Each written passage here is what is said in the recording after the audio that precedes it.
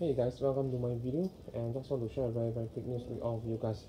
So recently about the rumors of iPhone 9 and iPhone 9 Plus, and now Apple has just updated it on their website. It's not called the iPhone 9 or the iPhone 9 Plus.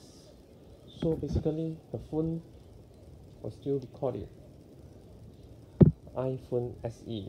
You can see from here the ultra screen protection for the iPhone SE and the iPhone 8 and iPhone 7.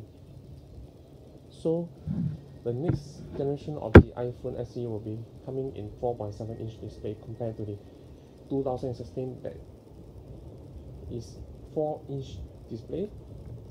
So what we can do now is wait for Apple to officially announce it on their website.